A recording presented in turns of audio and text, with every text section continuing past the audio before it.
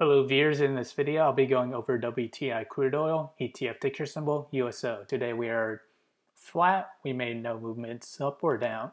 On the 1 hour chart we are still in the negative MACD. I do see us eventually turning positive MACD sooner, maybe next week.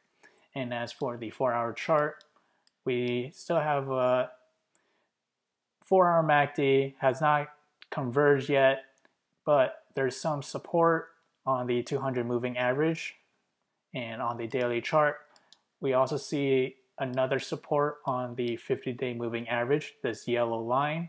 As long as we close above it, this reversal is still intact, but we have a concern that we have a daily MACD of a divergence, so that is something to look at.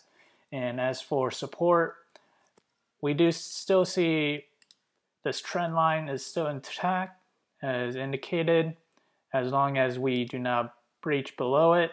And the next support, if this does break, I do see us heading lower around the price of $11.15. Reason why: we have a price concentration between August and late August.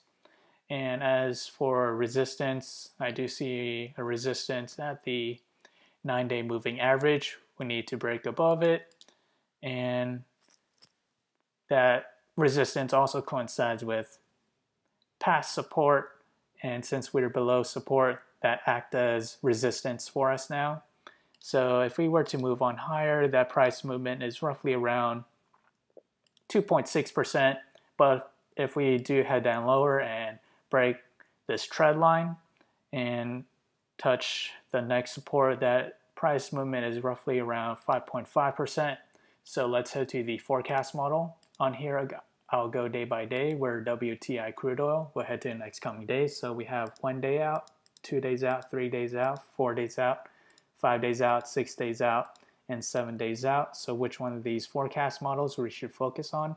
Ideally, the model that is the best match to the current trend. We have the current trend right here, and below it is the trend that I believe is the best match to the current trend, and this dates back to June 8th, 2018 to April 5th, 2018. Let me point out why these two charts are similar. So what we have in the beginning of the trend, we average above the middle Bollinger Band, and then we proceeded to touch the bottom Bollinger Band right towards the end, or right towards the second half or first half, and then we proceeded to break the upper Bollinger Band, and then once more we reverted back to the mean right towards the end right there, and we'll see a similar pattern shaping in the trend in question. So we average above the middle Bollinger Band in the first quarter.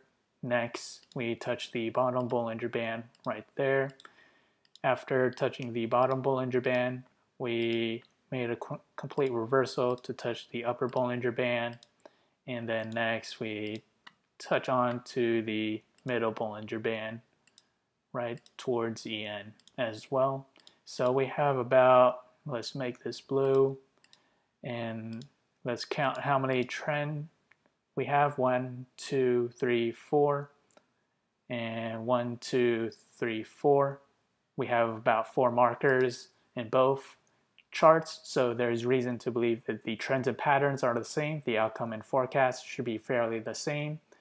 And for this trend model or forecast model, you can get it at the link below. Sign up for it and use it when it releases. So the trend that we just examined, 2008, June 8th, 2008. Back then, WTI was up around 4%. So we do see WTI heading higher and breaching the 9-day moving average as indicated in the technical analysis. And here's the line chart that I compared it to. So we have the current trend, and overlapping it is the 2018 trend.